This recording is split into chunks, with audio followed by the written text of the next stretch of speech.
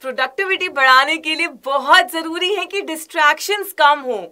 So today I'll share 6 things that should be there in your study room so that you are focused for a longer duration of time. Number 1, light. In order to increase your focus level and concentration, you need to study under the white light. Also, natural light is a big yes. Number 2, study table. Avoid studying on a bed. You need to have a simple table and chair in your room. When you sit and study on a table and a chair, laziness actually decreases. Number 3, clock. You need to have a clock right in front of you. This way you won't check your phone again and again. And this will decrease your distractions, and also this clock will help you to time yourself. Next, some exercise equipment.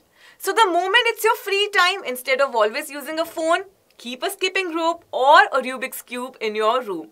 This way you can utilize your free time in a more effective manner. Another thing to keep in your room is a water bottle and some snacks or fruits for munching. This way you won't be leaving your room in between.